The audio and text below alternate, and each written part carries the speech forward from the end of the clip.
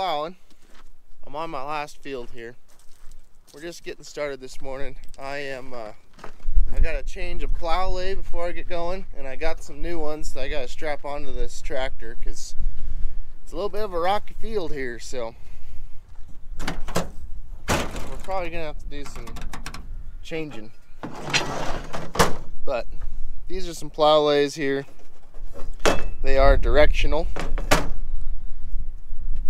I broke one yesterday, broke off the tip. Hopefully you guys can hear me. It's a little windy today.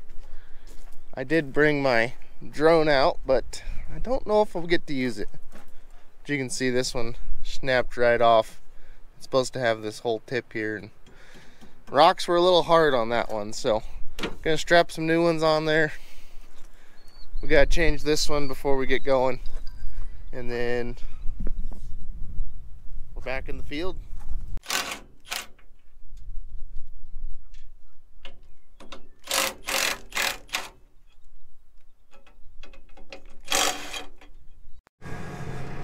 Well, this is our last field to plow this year. Plowing up some hay ground, so it's pulling a little hard here. We're definitely on max power of the tractor. You can see that's power bar if any of you run John Deere, or if you don't know, now you do. But it's pulling pretty hard. I had to slow down a bit just because of this. But no, plowing's been going pretty good, honestly. We had a little bit of a cold snap, and it seems like every weekend it's trying to rain or snow or something. It doesn't amount to anything, but it gets really cold, and it just, every weekend it seems like it's coming up. But this is our last field, so that's good to get this done.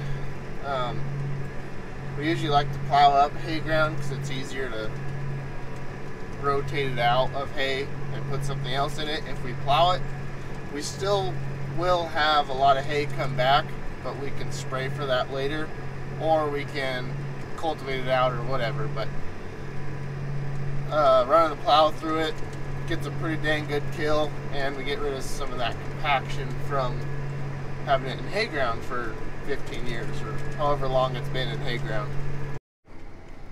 You can really tell when you hit that ridge line, because the whole tractor starts to bounce a little bit, and it'll actually pull the plow out of the ground like it did just right there,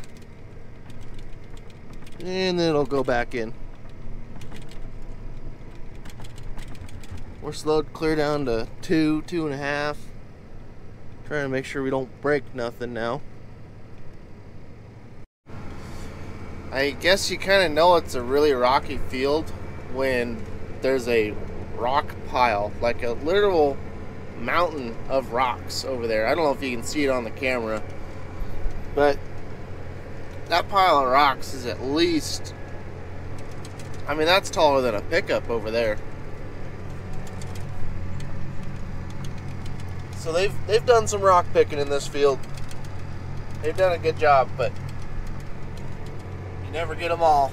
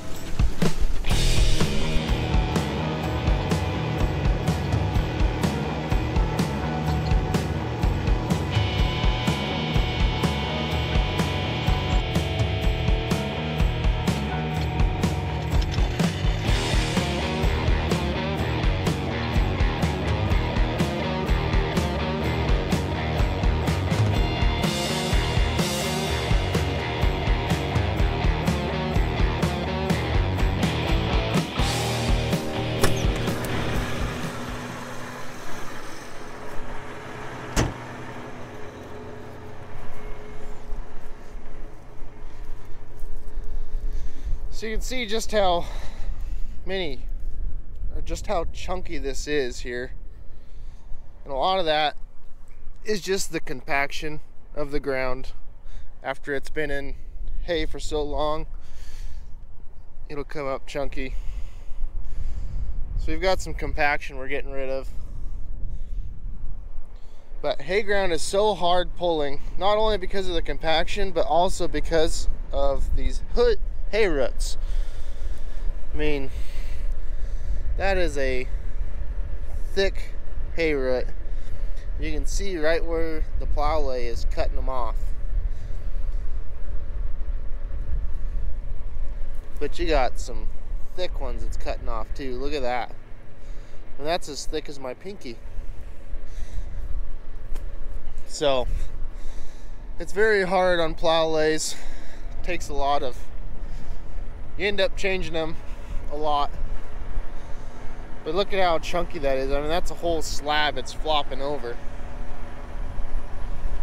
I like these new plow lays that I got today though.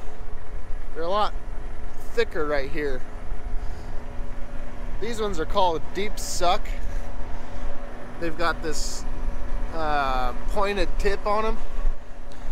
And they're a little sketchy in the rocks, which, as I've said, we've got plenty of rocks around here. But they're a little sketchy in the rocks because it'll actually break that point off. Just like the one I showed you guys in the pickup earlier.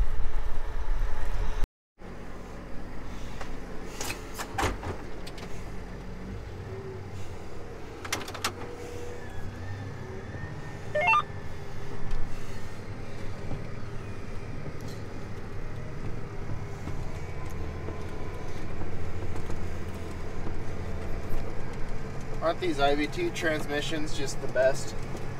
Leave it in the ground and get going. You just trying to do that with a power shift. Maybe the new John Deere power shifts would be fine, but like an old school tractor power shift where you'd have to put some power into it and pop the clutch, that'd be pretty hard. I sure do enjoy these tractors.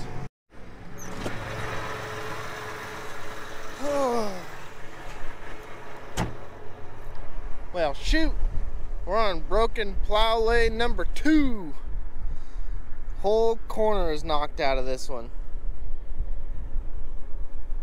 Yep, it was coming out of the ground a little bit, so we got some damage here, but no real damage to the frog, just wearing down on it.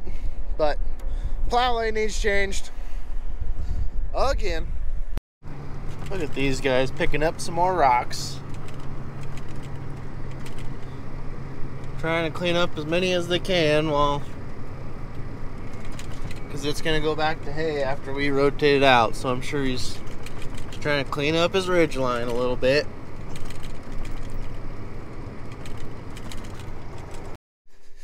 Well, this is the first thing I've broken that wasn't just a regular plow lay. This bolt right here that holds the end of the gauge wheel, this bolt broke. It's a big bolt. And the only thing holding this gauge wheel on now is these two little bolts. So as you can see, I'm moving this whole system here is moving. So that is not good, because this actually hangs on to the gauge wheel there. So we're gonna have to do something. Well, this wasn't exactly what I had planned here, but I think given where I'm at and what tools I've got, I can't get this to loosen up. It's broke inside. Right about here is where it's snapped off. So I think I'm just going to take these two bolts off here, take the whole gauge wheel assembly with me to the shop, and that way I can make sure to get that bolt out with all the tools I need and get it back up here.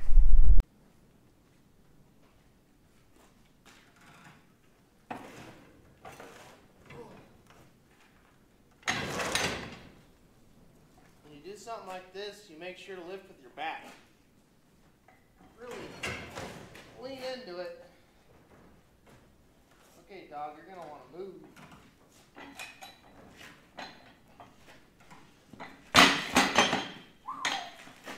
Could have been bad. Well, I've tried it the nice way with the electric impact, and then with the 3/4 inch air impact. Now we're going up to the big incher. This bolt does not have any threads left. It's broke off. There's no threads. So it must be just rusted inside of here, because there's like a bushing. That bolt goes through a bushing, and the gauge wheel is actually on the bushing. So I'm just trying to get it to turn so it'll come out of there, because it is stuck in there bad. Like, it will not turn at all. So do not do what I'm about to do at home.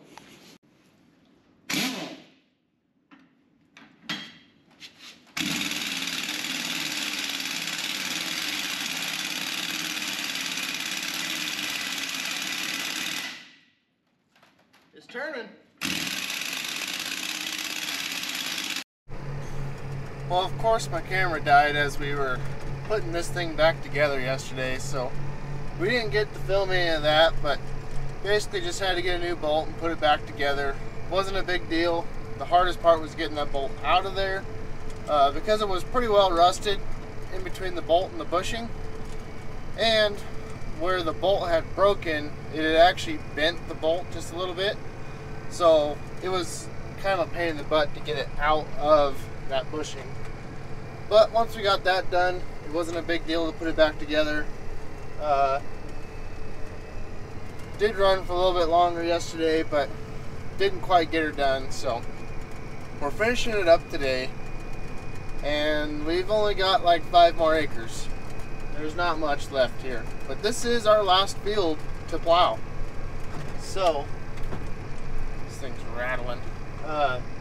This is our last field to plow, so it's kind of nice. I enjoy plowing, but it's time to move on. It's time to do the next steps. So, but no, overall plowing went good this year. We didn't have any major breakdowns.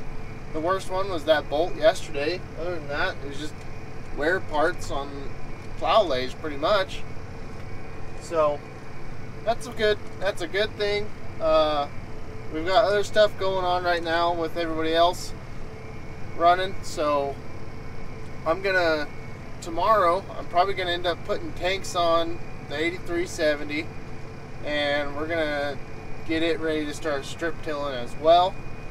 So we might end up filming some of that too. I'm not sure yet, but thank you guys for watching this video. Please like and subscribe.